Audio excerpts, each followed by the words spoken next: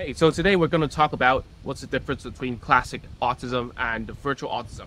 First of all, a quick disclaimer. I'm not saying that there's something called virtual autism. It's just a term that has come out in the past few years. I've made some videos about this, and there are people reaching out to us every day talking about, oh, virtual autism, is it my child, is screen time causing autism, these kind of things. So I get this out of the way. Screen time does not cause autism. Autism is a developmental disorder. It happens for no specific reason. We don't know yet. At this moment in time, we don't know. There are some parents out there who ask me, oh, is it their brain function, whatever, brain waves, brain structure? We actually don't know. We don't know. If we knew, then it would be a lot easier to handle. And by the way, even if we knew, it doesn't mean that we have a solution for it, right? We also know that Alzheimer's is the brain basically shrinking, right? But what can we do about it? There's nothing we can do about it, because as much as we know about the physical symptoms, it doesn't mean we know the underlying issue. And even if we can fix it or whatever, then through, I don't know what means, are we playing God or not, right? So there's a lot of these ethical things we could talk about, but today we're going to focus on what's virtual autism.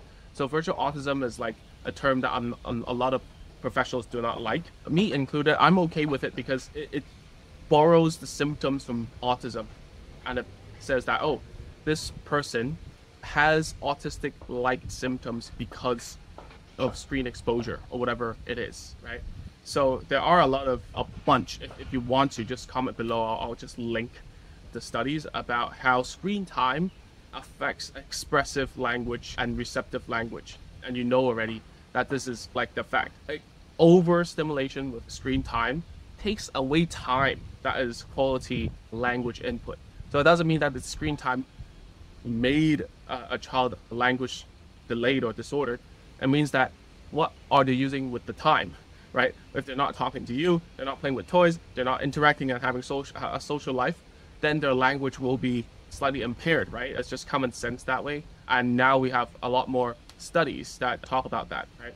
And it may or may not be that it's like correlation doesn't really mean causation here, right? A lot of times you will see and go out to restaurants, you go to Pizza Hut, you go to McDonald's, you go to wherever, right? Children on baby chairs, they're already watching Cocomelon. But you also see them already talking in full sentences. So it doesn't mean that if I give a child a phone, which I'm recording on right now, it doesn't mean that they will become speech and language delayed, right? So where does this virtual autism word come from? It came from a Romanian psychologist. And obviously the naming convention is easier why it's so infamous nowadays is because it catches on really easily. And basically you can say that the naming sucks or whatever, but at the same time, what's the correlation between a pineapple and an apple, right? What about JavaScript and Java if you're a computer nerd, right? What about grape and grapefruit? Just because there's a word inside of the name doesn't mean it's anything like that, right? And you see this in the naming convention that is a cross that's easier for people to understand.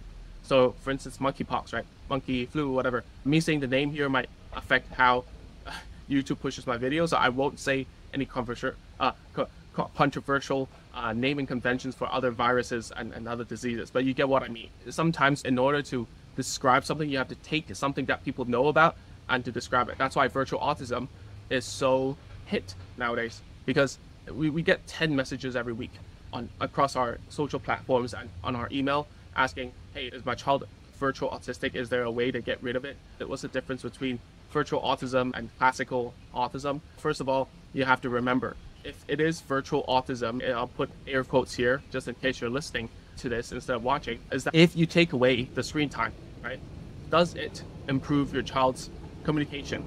If it does, who cares if it's virtual autism or classical autism or whatever you call it, right? And on Agents of Speech, this channel, we're a huge proponent of, you guys don't care so much about the diagnosis because it's up to the professional to do it, right? And we only get to a point where we can say, oh, this is the real diagnosis here, right? At around like 2 to 3 years old, okay? So if your child who isn't talking yet, they don't even imitate, how do we even know what the diagnosis is if we can't get a child to imitate? A lot of times we cannot. We can only observe through behaviors. And if we observe through behaviors, it's very easy to go symptomatic approach. Do they look at you? Do they respond to the name? Do they whatever? Do they whatever? Like, all these are just checkpoints. And I've said this many times. You have a headache. It could be a lot of things, right? It could be that you could have just a common flu. It could be that you have a sinus infection. It could be that you have a brain tumor even, right? It can get from not severe to all the way to here very severe, right? So just because there are symptoms doesn't mean either this or that, right? So then you need to go on and do more diagnosis work, which is actually therapy, right? If you go on and teach your child to imitate and whatever, then you'll start to be able to differentiate, okay? I'm guessing that if you're watching this video right now, it means that your child is around 2 to 3 years old, because you're thinking about, oh, is my child virtually autistic, right? And only at that, around that age range, people ask that question, because at 4, people are very sure whether a child is autistic or not. It's very apparent, right? And you say that, oh, for autism is a huge spectrum, and nowadays there's a lot of misdiagnosis. The studies still tell us that right now we still are missing a lot of the diagnosis for ASD, for autism spectrum disorder. The reason is because the spectrum is huge, right? And we're gonna miss some people down the way. Some people will say, oh, you misdiagnosed my child as autistic or not, right? Whilst that's bad and that's not cool to label a child as such, but you also get a lot more help, right? Today I was speaking to a longtime client of mine who's a Singaporean.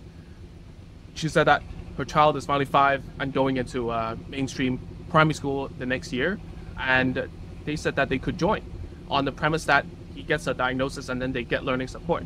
Flashback at 2.5, he wasn't talking at all when we just started with parent coaching, and he's finally done it.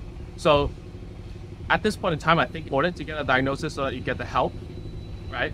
So if that's the case, if only getting a diagnosis will help you to get the individual needs, learning support, speech therapy, ABA, OT, a shadow teacher that helps the child on a daily basis at school, I think it's worth it. Because by the time you're 5, you already know, it's very apparent that your child is lacking in some instances, and the diagnosis will help you get the resources to get help, right? It's very important. But if you're watching this and you're like, your child is 2 or 3, and you're thinking, oh my God, is my child virtually autistic or classical autistic?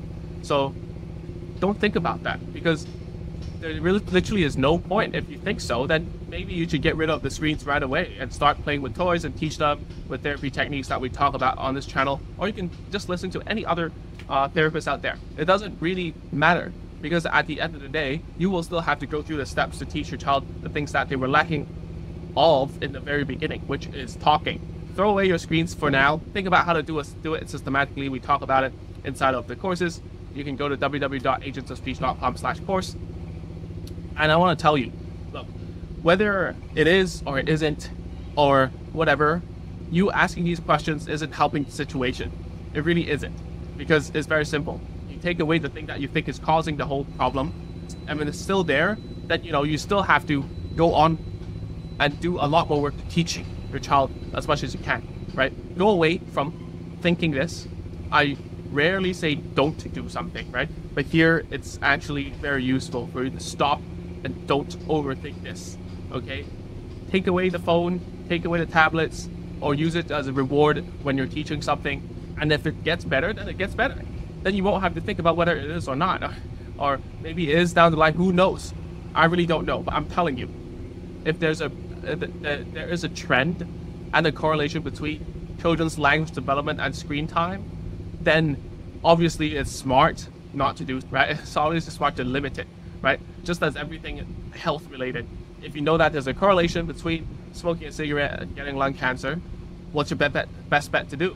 Is to stop smoking or smoke as less as you can, right? So that's all I have for you in this video. If you want more and learn more from us, you can go to www.agentsofspeech.com/course and you can grab all the free courses that we have. It's also inside a free community with over 1,200 parents like yourself there. All right, so I'll see you inside in the community. We can have a chat over there, and that's all for today. Thank you.